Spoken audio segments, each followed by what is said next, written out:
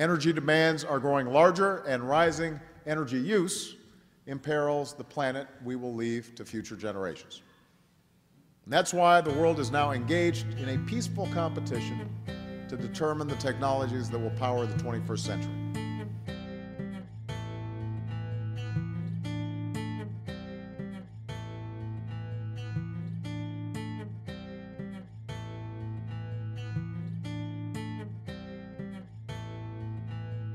Where we come from the past, everything was in order and everything was in balance. But when we come to the present time, we are feeling that we are losing a lot of things that we once had. From China to India, from Japan to Germany, nations everywhere are racing to develop new ways to produce and use energy. But the development is coming very fast.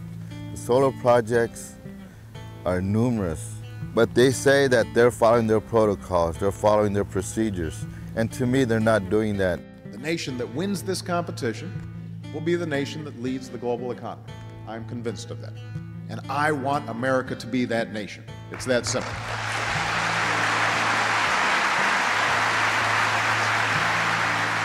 You know, if we can stop this whole development happening, I think we can probably be able to save a little bit of what we still have as being Native Americans.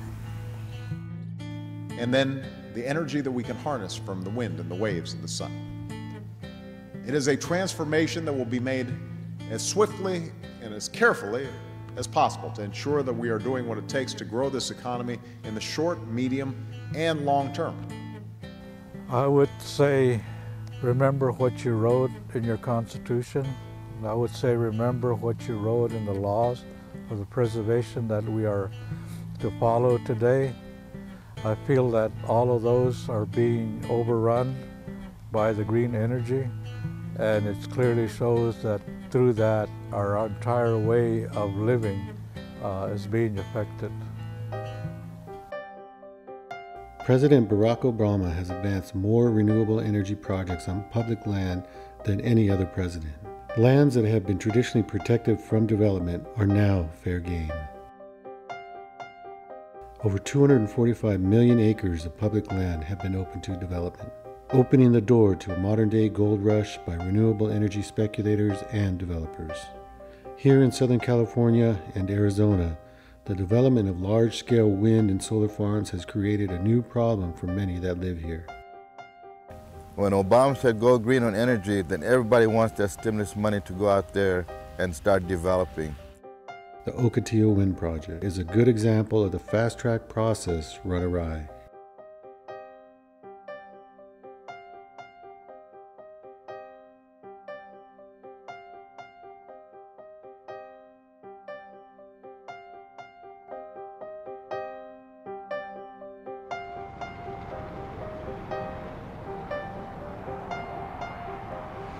This whole valley, this whole area is just full of cultural materials.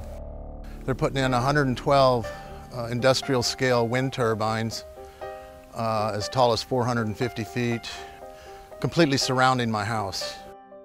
Every window that I look out of my house, I will see wind turbines. The day after Secretary of Interior Ken Salazar signed the Record of Decision authorizing the go-ahead, the Quechan tribe filed suit in federal court seeking an injunction to halt construction. The injunction was denied, and construction moved forward. There's thousands of years of history in this valley here. This is not just deserted desert. There's a lot of ancestral cultural materials that are out here.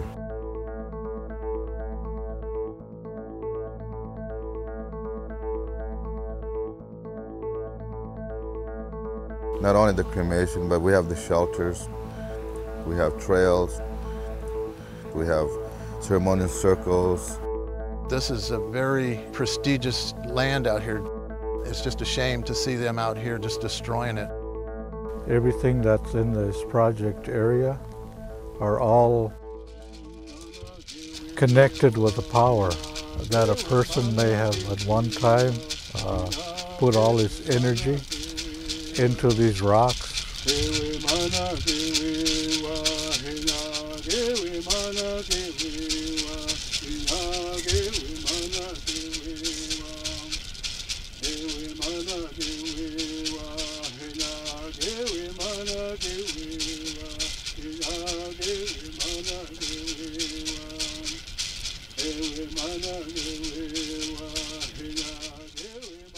All of our cultural materials that are in the desert right now are being destroyed.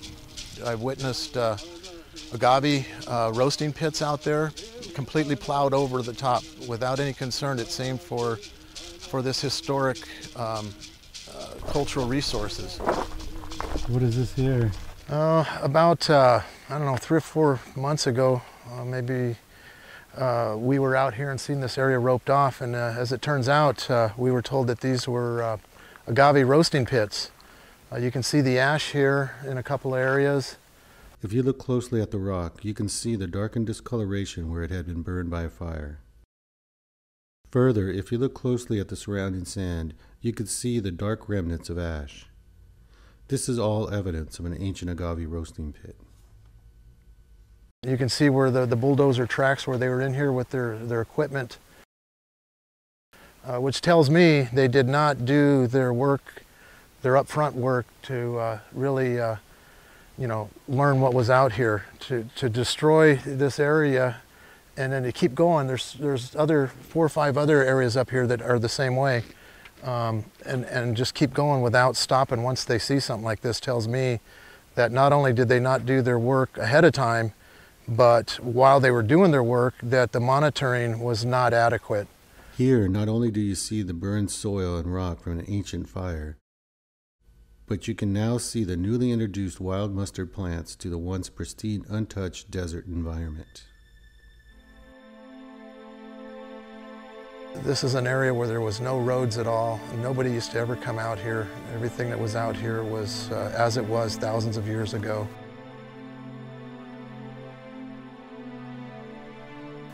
There's a site here, there's a site right in the middle of the road over here. There's a site on the back side of this turbine. There's all of these areas that are roped off. There's some cultural resource issue involved with it, I believe. So it's just very sad to see this area being destroyed like this.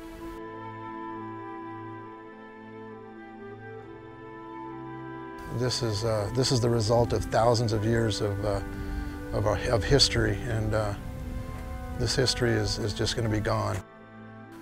You see all around this area, there's roped off areas all over the place. I mean, I don't know how they even got this road in here. You got to know, you got to know, think that if there's that much out there along the sides of the road, that at some point in time they had to go right over the tops of stuff. This one here, yeah, there was, I believe the ashes were right over in this area, right through there. The dust has kind of blown them over, but there was surface ash.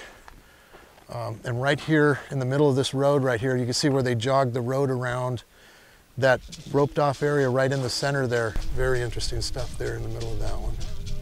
Yeah, we can just walk over there. You want to walk it? Okay.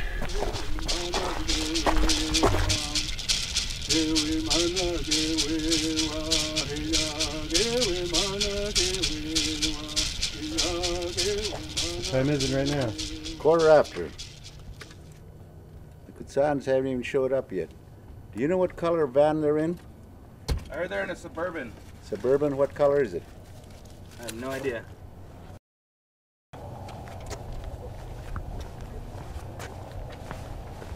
Hauka. Hey. I seen you guys last Where? night. Walking the desert. Well, was that before or after I went home?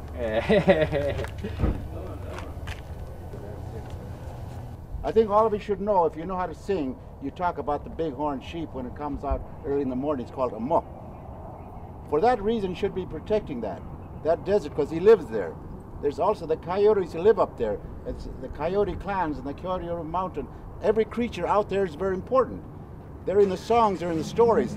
If you know your songs, if you know the meaning of them, it's there. And you have to protect them, because that's the reminder of why we should take care of this land. I was out here one time, and there was so many things that I saw, like pottery sherds. I saw different things that were buried out there, and they're going to go over that. They should leave it alone. And it's out there. We've all shared this land a long time ago. The Kuchan were here, the Kamyas were here. We all shared this one area one time. We went in different directions. There's some who went to Baja, they're still out there, and some of us went this way. The Kokopah, for instance. I know the Kokopahs are basically the same because I speak Kamya, and some of their dialects are almost the same as ours. The Kamya, it's basically the same.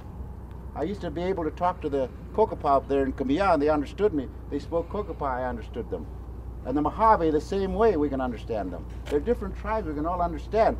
So we all shared this one area at one time. We supported each other one time. That's what we did. So I think we should, it's time to gather to support each other and see that nothing like this happens, you know, that they go into destroying it. And that's, I mean, they don't represent our interest, it's their own interest. And as you know, everything that they're doing is going somewhere else. They're using all the areas for a stepping stone to take the power to San Diego or somewhere else. And we don't get a damn thing out of it. They just disturb our areas and use it. And Imperial County is saying they can get a lot of employment. That's not so. They're not going to get that much employment. But they're using all of this and they're doing it. And we're going to have to say something about it. And I think some of that ways is you're being here, you're walking on it, and we must meet some place to encompass the whole area of Imperial Valley. At least show them what we think and what we feel.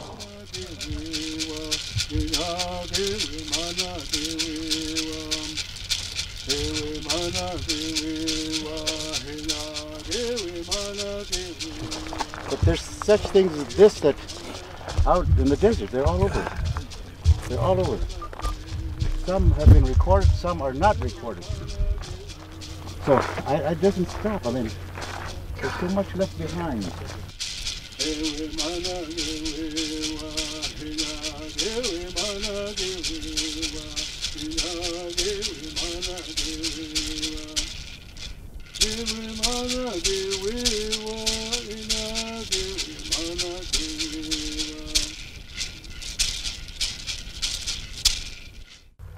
And I'm glad to hear that Paul brought some singers out here, even the young ones, to sing some songs out here. That's good. We need to continue to do that so that when the time comes, we say, yes, we are still out there. Not all the time, but special times or when we feel we should be there, we are doing it. And that's for all of us, not just my tribe, but yours. If you want to come out, you could do that. It belongs to all of us. And there's a certain area where they went through, and the people live there and they see them. They saw the people living there. Uwai wo. They're living there. Kuwai wo. Kuwai yun. So they are living there, you see. You.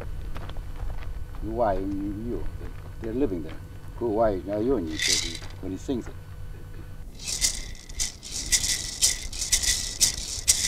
Ako away ngayon, ako away ngayon, ay ako away ngayon, ako away ngayon, ako away ngayon, ay ako away ngayon, ako away ngayon, ako away ngayon, ako away ngayon, ako away ngayon.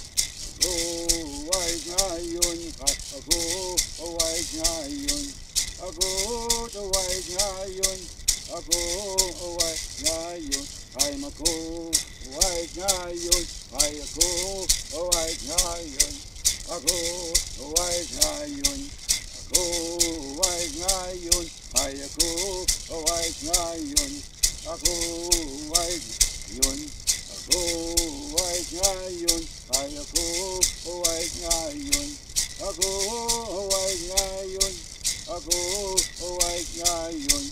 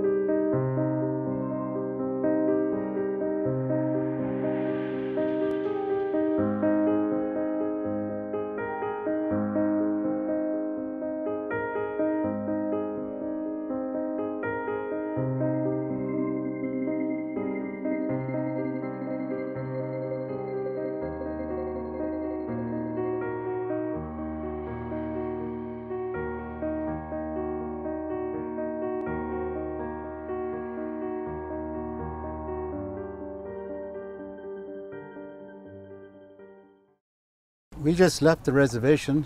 We're running all the way to Ocotillo. This run that we're doing is very important because this symbolizes the Quetzan returning back to the Imperial Valley, more or less what they've been through there before. Some of them lived there too. So, and the Camyas are coming from San Diego area. There's other tribes. They'll be meeting there at Ocotillo. We just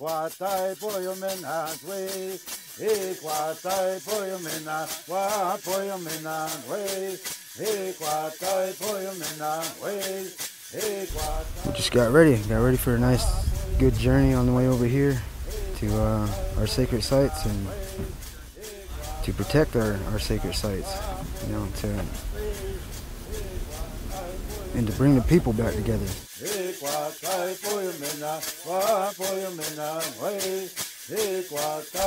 This run is very important. It's a very important thing that has happened here for our people today, because our people had never done this in over 1,000 years. It feels really good. It feels really good to be on this run today.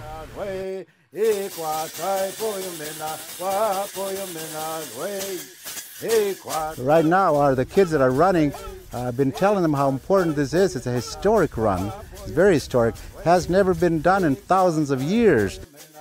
That they've never come back to reunite with the Camyas. They all lived there at one time. And I hope that when we reach there, that they'll also feel the way I do about how important it is that we be out there. We're just there to commemorate the past, the people who are out there now, the people who passed away long ago, the cremation sites and all the artifacts and things that are left over there. I think we're just going back there to tell them that we remember, we're here to honor you, and that's what we're doing. Well,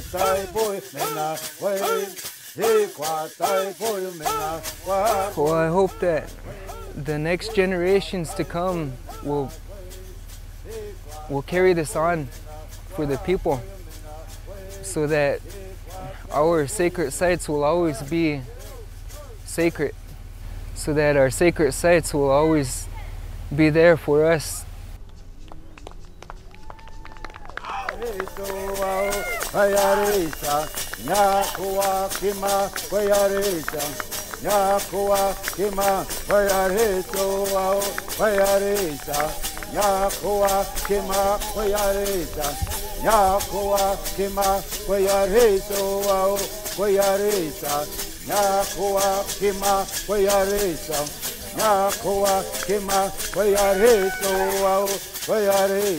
me get out here.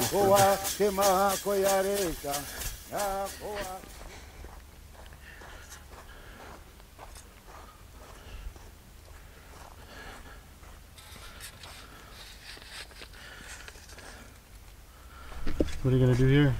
I'm going to do a 360 view of the project to show the wind turbines, how much power they're generating right now.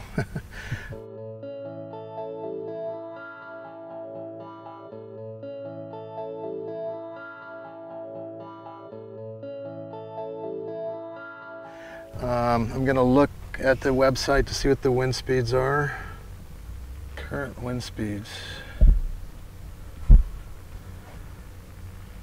They're showing 1 mile an hour,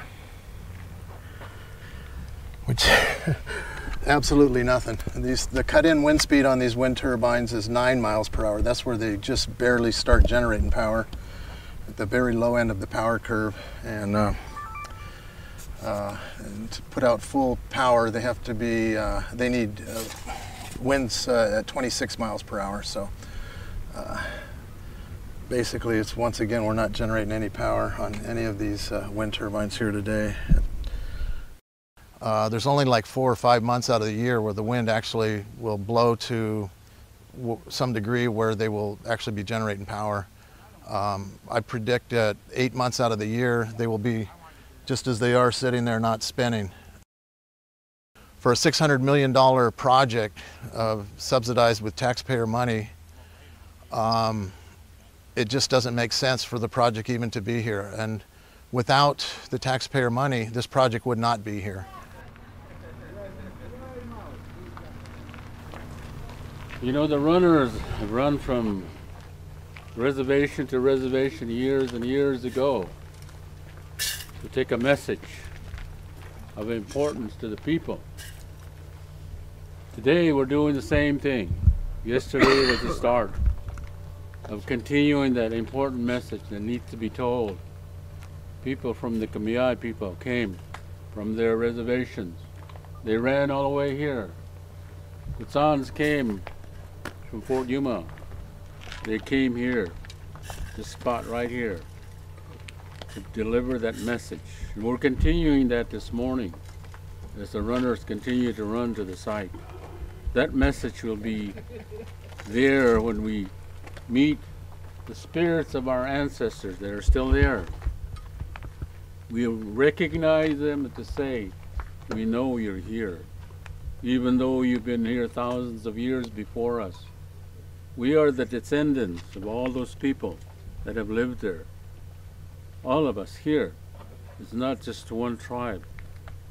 Many of us, our ancestors lived there one time or another, left a lot of things out there for us to see, to recognize, and to say, this belongs to us, belongs to myself, the young people, those that are yet to be born. That continues. We know that. History is given to us orally, not written. It's written in the stones out there in the deserts. You see a lot of that. That is our history. We see that, we recognize it, we respect it. And for that, this is what we're doing today, tomorrow, and the next day, and beyond. This is just the beginning. We are united. We're going to continue, and we're going to let the people know out there. We're no longer going to keep quiet about what you do to our sites. We say no. The old Kamiya grounds, which is here, where his ancestors came, mine came from here. Tipai ni court ye ni wai. Ni wai mat. Wow, mat munyu penam ukhayam mat puwar we. Puwar pie ni wai. Ni wai nya we. Mai yak khwai wa. Unyam yak ukhayam. Ba ais we you we. Kamiya ti yao. Ya nya knap.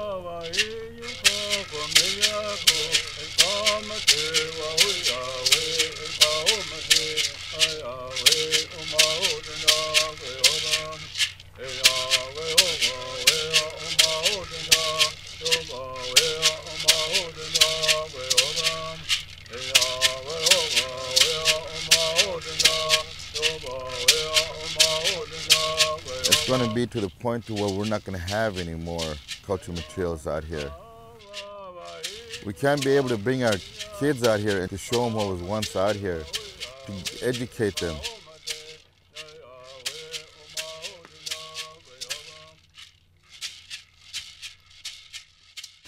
And I feel like BLM has a responsibility to take care of the properties, the lands here, and it seems like they had not been doing that. So the other thing is, this is public land, previously protected for its cultural resources, significance, visual resources, wildlife. We've got multiple endangered species here.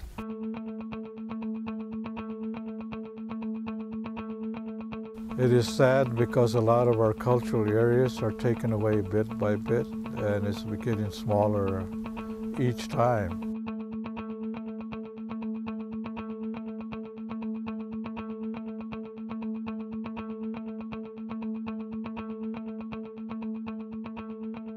And each time that happens, they're depriving not only us of our rights and culture, but they're also depriving the animals that are being forced in a different place when they shouldn't be. So I think eventually they would upset the entire ecosystem out here in our area.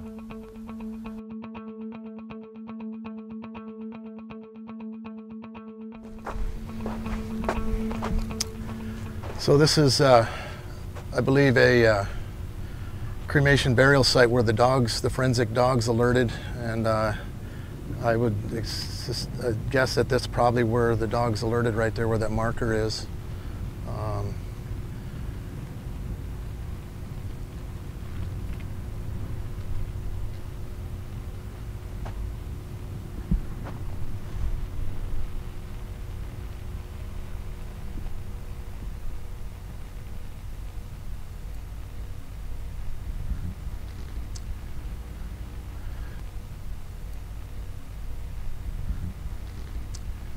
So how was it able to be put on this spot? Well, unfortunately, the Obama administration and virtually every other elected official and government entity has taken the stance that this is green energy and that nothing is sacred in comparison to green energy. So forget about, ancient Indian burial grounds, forget about the bighorn sheep, the golden eagles, the use of finite desert water. It's just irrational. I would say that this is a bad decision to put this project in this area. There's so many things wrong with it. The main problem is the fact that it's not viable. This project, it just doesn't pencil out. This is just a wind project without wind, basically. The average wind speeds out here, as noted in the environmental impact study, was 10.7 miles per hour. Based on the Department of Interior website, those wind speeds are considered to be poor to marginal, and so somehow this project qualified for production tax credits. The public is paying for this, the American taxpayer is paying for this. This project can't be viable since there's not adequate winds here. And to pay when the wind does blow in a few months out of the year, how is that going to justify spending $600 million of public taxpayer money? Being out here, I feel very sad about what's going on with the project. Not only this area, but it's throughout this whole ancestral territories that we have, even in Blythe area. All that projects up there is moving so fast. It's really coming up. There's more projects that's being developed right now. Through the Obama administration's fast track of renewable energy projects, over the past 3 years, 54 large-scale renewable energy projects have been approved for development on public lands. There's hundreds of projects all over Southern California. Our public lands are going to be destroyed for future generations. Over wind projects that really, so far, only produce about 1% of the total electricity used in the United States. Yes, the ridge line in the distance there over one of the turbines is, we call it Big Rock. I forget the Indian name. It's actually a sacred site, ceremonial site. And that whole ridge line is going to be 2 wind turbines if they get their way. And so that's another 200 megawatts of wind turbines. McCain Valley, they changed the land use plan from protected and beautiful to industrial and ugly. This makes me ill because I know what's behind it and I know what it's destroying, and it's just, it's a travesty, and I wish that our elected officials and the public would wake up and see the damage that's being done to not only public resources, but these communities that are impacted, and their voices are just being rejected. You could go out in the desert and you could look and you could see what the Native Americans saw. Thousands of years ago, it looked just the same. And now look at it. We're disrupting this land, and nobody's really looking at it and saying, whoa, let's stop, let's evaluate this. Let's really sit down and look at this. So that we can preserve our rights as a traditional people and enact laws, strong laws to prevent this from happening. So this is a rude awakening for us.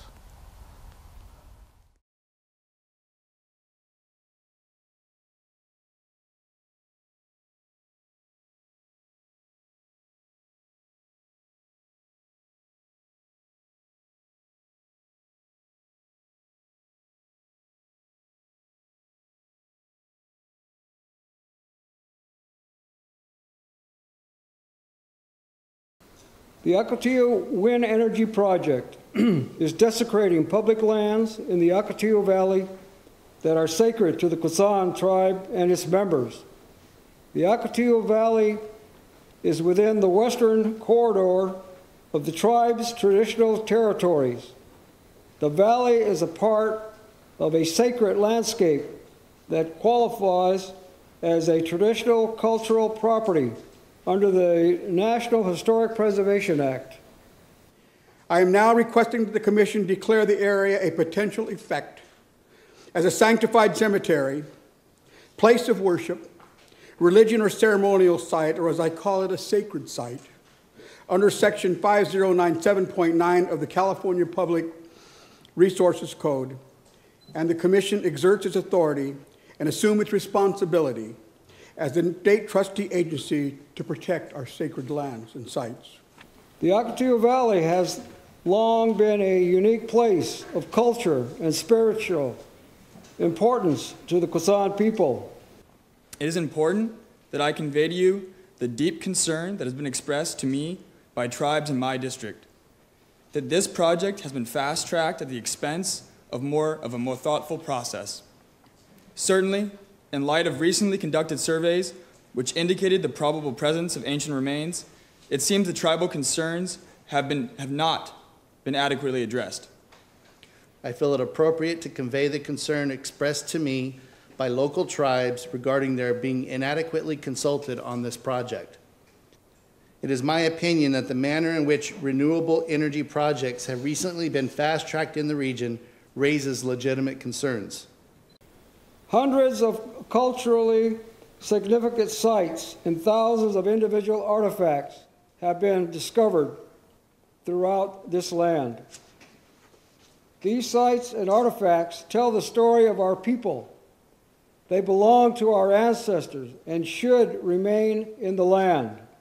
And yet today in 2013, Indian religious freedom is not the same as everyone else.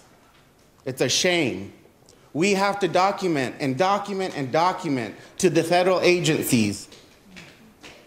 How is this sacred? How is this used?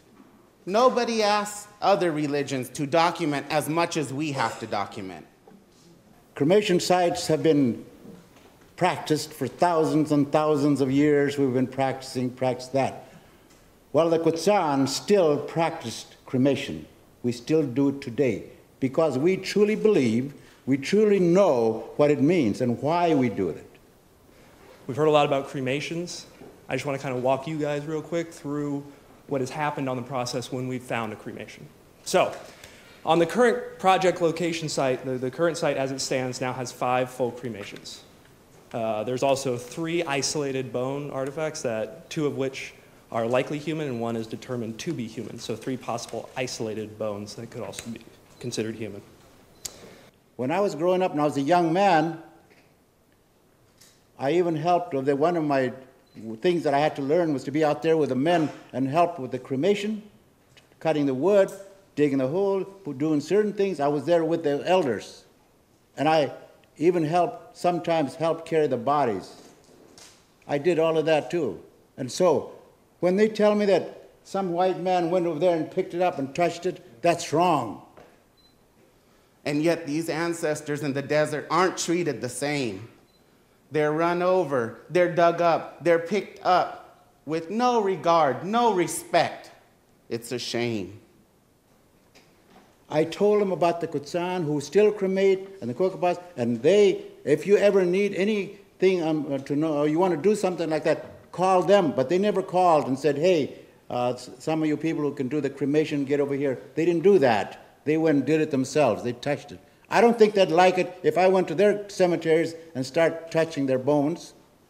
And we were very quickly realized that mitigation of this project is not feasible, that the total avoidance of this project site is the only option because the entire site is one contiguous burial ceremonial ground concentrated with artifacts, burial items, and trails because the Kumeyaay, the Kokopah, and the Quechan peoples have occupied and utilized this area for over 10,000 years.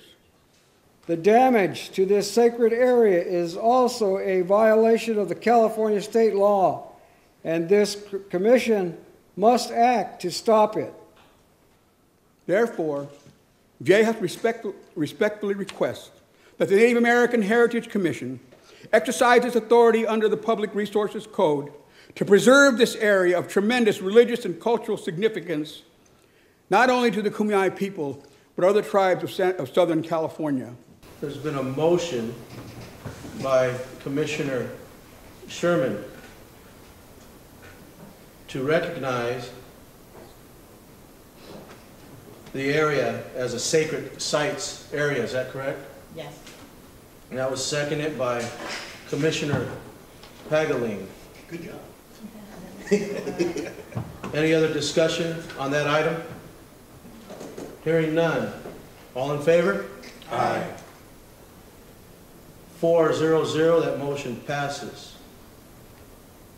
I think there has to be that's what's lacking here, is that mutual respect of the traditional aspects versus just meeting that letter of the law and the mitigation process that you're following. I would encourage you, whether on this project or other projects, that whatever you get carried into, start working on that mutual respect and understanding. Because at the end of the day, it's not just bone fragments, it's not just cremation. Those are people. And they're associated with other things in the ground that we can't see. Right? We're not going to go and dig up everything to try to find out what's in there, but we do know that when things expose themselves, we have the responsibility to get those ancestors back in the ground in a dignified manner.